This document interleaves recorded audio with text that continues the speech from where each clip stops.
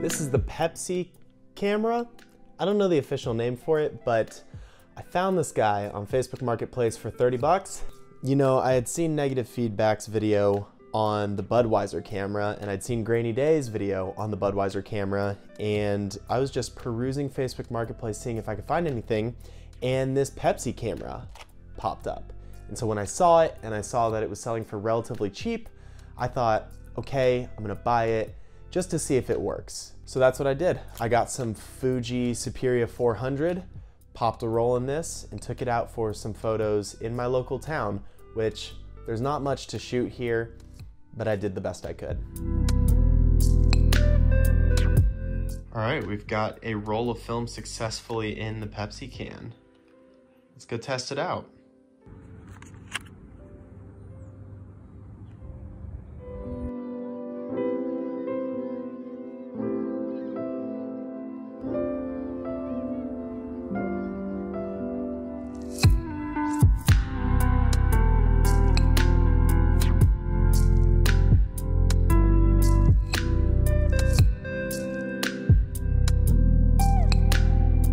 When I'd watched other videos on this camera, everyone was saying there's a lot of headroom. So every shot I took, I angled slightly down to try to compensate, and it actually worked really well. When I was taking photos, I was trying to get the main subject that I wanted in the middle right at the top of the frame line, and that seemed to work great for getting it right in the middle of the frame. So if you get the Pepsi or the Budweiser camera, just shoot down a little bit to actually get things where you want them in the frame.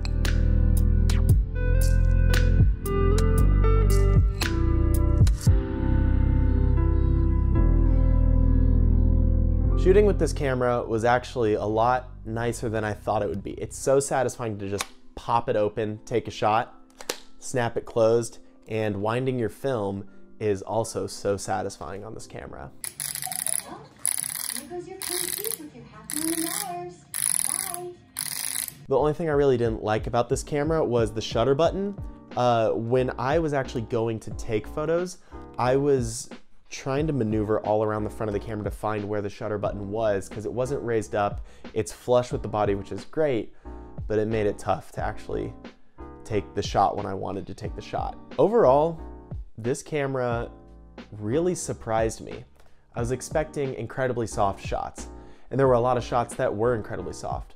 But there were some that were really sharp, sharper than my Minolta cameras even. I can't tell you why some were in focus or some were incredibly sharp.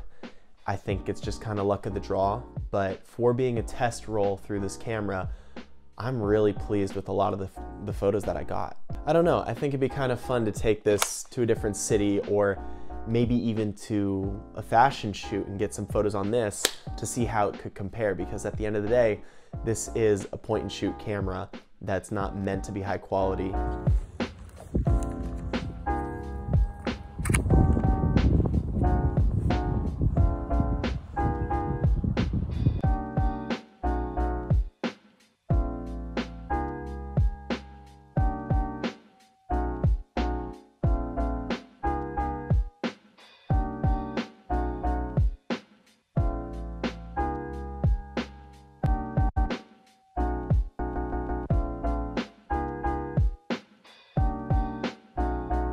All in all, if you can find one of these cameras for relatively cheap on Facebook Marketplace or eBay, go ahead and pick it up, put a roll of film through it to make sure it works. When I got mine, I asked the guy, hey, does this work? Has it been tested? And he told me yes, but I really wasn't gonna trust it because it is a plastic camera that is from 1998.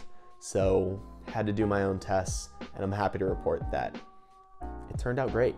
I was planning on selling it if I didn't like the way the photos looked, but I think it's one I'm gonna keep for my collection and just kind of have on display.